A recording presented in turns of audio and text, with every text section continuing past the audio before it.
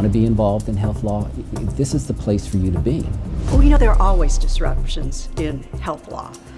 Change is the name of the game. Embrace the changes that are coming, be part of it.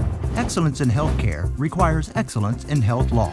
In 2030, the volume will be turned up on that even more than it is now, and the volume's turned up on it now much more than it was just 5 years ago. Keeping up with increased consolidation, competition, disruptive trends and technologies takes focus and leadership.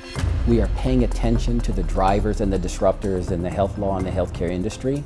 AHLA helps gather, digest, and disseminate accurate, vital information surrounding the many disruptors, among them the technology and data that's transforming the health law practice. It's a little bit of an arms race. We've got more tools available to us now than we've ever had. All signs point to continued disruption.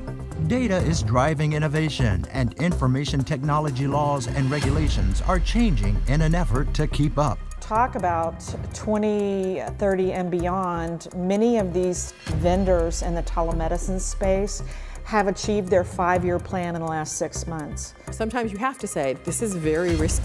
Expanding hospital systems need larger legal teams, and it's disrupting the legal framework. In-house counsel are getting more and more sophisticated. So outside counsel have a little bit different role. It's a little more specialized. The degree of specialization is astonishing. A result of the broadening of health law and the need for highly specialized teams that can react quickly and identify industry trends. The trends do come quickly, and there are usually multiple trends per year. It's an impressive force. Shaping the way care is delivered, driving reimbursement models, increasing the pressure on providers and the firms helping solve problems. Agility and speed are important because your client's always going to be, calling you up with new issues. The role of the health law professional is really to keep the healthcare industry moving forwards, able to deliver the services that it needs to deliver. In a dramatically shifting and demanding health environment, an interdisciplinary practice is crucial for the future. Every day there's a new rule or there's a rollback of a rule, and you have to pull from experience to try to guess what could be the consequences. Talk about disruption. This disruption isn't just healthcare. This disruption is all of it.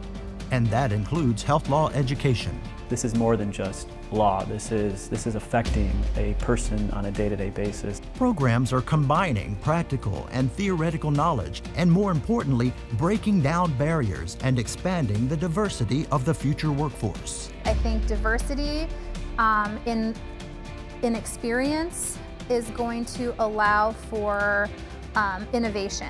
Critically needed steps to remove inequalities in health. Health law, we do not move forward unless we've got all players on board. Universities are connecting with the community, collaborating to try and solve long-standing problems. So I teach my students about how law can lead to poor health outcomes. Driving home the real impact of law while in class, taking the interdisciplinary educational approach to the next level. I think what we really want is what's called a transdisciplinary perspective. Not just two disciplines maybe talking to each other, but learning how to work together and inform each other. Professors are energized by actively preparing the future health lawyers, making sure they're ready to hit the ground running after graduation. And one of the really good things about the new generation coming through law school now, the younger law students, is that they are frightened of nothing. I always tell students, if you want an exciting, dynamic career, doing something that really helps people, real people's lives, then health law is the field for you.